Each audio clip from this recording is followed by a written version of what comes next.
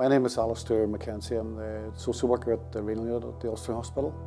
I'd like to introduce a short film that may help to explain to some dialysis patients the value of using art while on dialysis.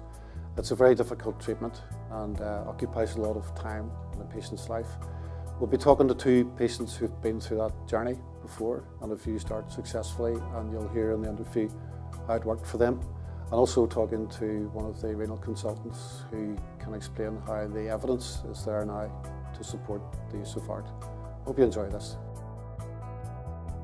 I'm Paul. I came on to dialysis quite quickly. I'd had kidney failure, but then my kidneys stopped very quickly. And it was quite a shock for me, both mentally and physically, just what dialysis was like. It did make a massive difference, but it was very hard for me at the start. And probably the mental bit was the hardest, in that I knew I was going to be attached to a dialysis machine 3 times a week for 4 hours each time. But again, that was what was saving my life at the time, and made a massive difference. But it is challenging in lots of different ways, mainly because you don't realise your kidneys do so many things within your body, and all those things are affected once they stop working. I was taken into hospital in 2021 when I ended up in A&E with my lungs were at 93% capacity full of blood. Both my kidneys had died, my heart was damaged, because I was actually started coughing up blood. And then a friend who was with us said to me, "You need to go to hospital." And I was like, "I'll go to bed, it'll be all right." But then every time I was breathing, it sounded like somebody rumping a packet of crisps. So I knew as well myself, things weren't too good. And then filled a pint glass full of blood by coughing it up. So I decided to go in A&E. And then while I was in A&E, they basically told me to plan my own funeral. So that things were that bad. So I actually ended up getting the minister up, planning my own funeral and stuff like that. And then I ended up being put into a coma, an induced coma. And when I came out of the coma, I had these strange wires sticking out of my neck, like Frankenstein's monster. So that was my introduction to kidney dialysis through my neck. It started off taking the blood through the neck, because at the time I didn't know what was wrong or what was going wrong. But I ended up like a pretty special case, because it ended up they were having conferences in Newcastle, and all different, like lung specialists, kidney specialists, and all different specialists having all these meetings about me, what was always going wrong. So it took me a wee while to find out, but then that's when I was introduced to I found out that it was end-stage kidney disease. Once I started dialysis, I found it very hard, especially around the first month or so. But after that, I began to realise that you could live with it, and it did make a massive difference. I'd always been interested in art and drawing and activities like that, and I began to realise that the way to look at dialysis for me, which helped, was to say, well, I've got 4 hours every day, 3 days a week, that I can then try to use. And what I started to do was do small watercolour sketches, gradually progressing to larger or medium-sized oil paintings, which actually helped lift my mood and in a way helped me escape from the dialysis unit to the locations that I was trying to draw or paint. I took up art. When I first came across art was actually in a prison cell, and 23-hour lockup in a prison cell. I went to jail in 2013, so I bit of a bad coloured past sort of thing. Like I got growing up in Northern Ireland, I got caught up with the rubbish that came along with Northern Ireland at the time. So, unfortunately, wasted most of my life being an agent running around and full of that rubbish, and then got a prison sentence. Done 2 prison sentences long term. So the second time I really wanted to change my life, and I said I just had enough of it. So I went in with the mindset that I was going to get educated, but I took up art, and education went out the window. So, but anyway, I took up art, so I'd done a lot of art, and actually worked as an artist in the art department in prison, and that's where I sort of relate to where dialysis. I didn't know until I started dialysis, but I can relate to being in prison and dialysis, because you're both confined to a small space for a long period of time. So the likes of art therapy, it can be like a therapy, but they don't really like to call it art therapy. But like the art in prison, and then while I was on dialysis, it had a massive impact. But I was a self-employed artist before I took ill, So it was, so I'd already been doing art, but if it wasn't for art, I don't know, I don't think I would have been able to cope going through dialysis, to be honest. Starting craft or art activities while on dialysis did make a real difference to me quite quickly. It used up at least 2 hours of the 4 hours quite quickly, and I began to look forward to coming into dialysis because I had that protected time away from your family and kids, where you knew you could work on some drawings. Initially I would only do it for maybe half an hour, but then progressing up to about 2 hours. I found any more than that would get too tiring.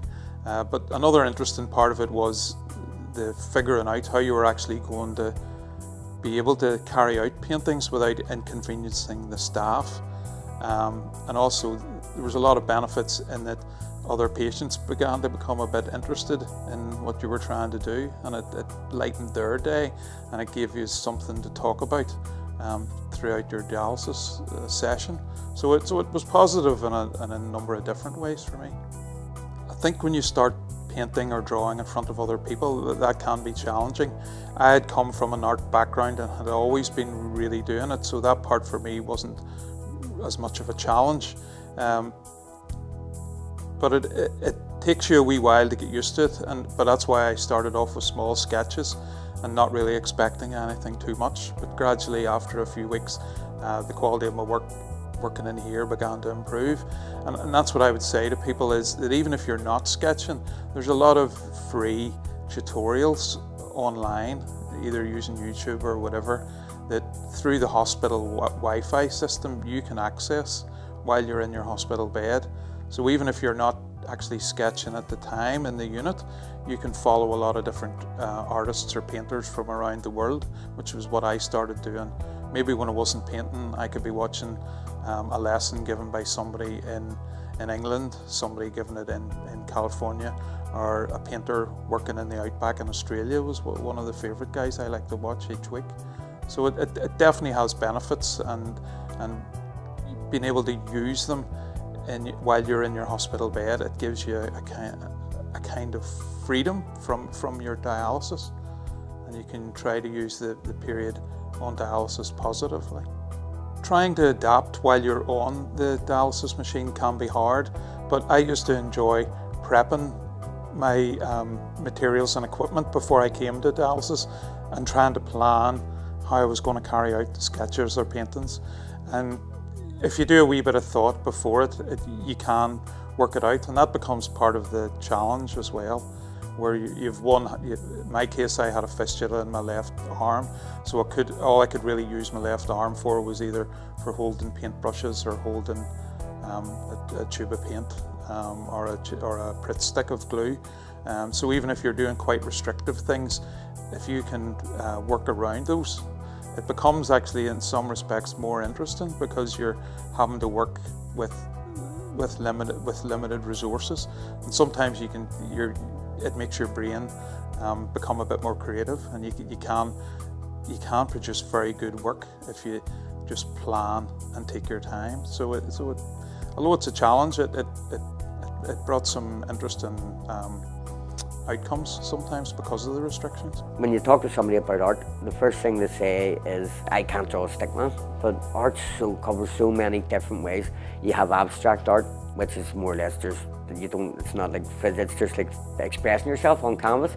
But everybody has their own unique, different way of expressing themselves. So art can be for everyone. You just have to find your different genre of art, or what you prefer.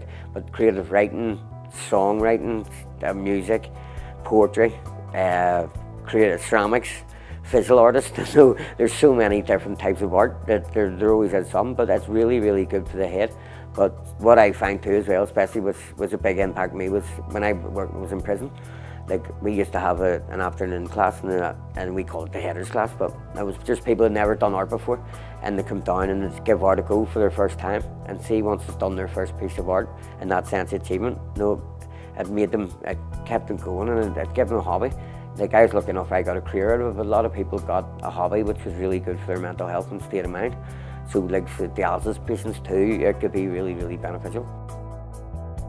We do know from evidence that diversionary activities especially during therapies like dialysis, where you're in the one place for 4.5 hours, 3 times a week, every week, for perhaps a very long period of time. These activities can actually help a sense of well-being, and that in turn I think is terribly important when we're looking at patients' experience of attending our unit.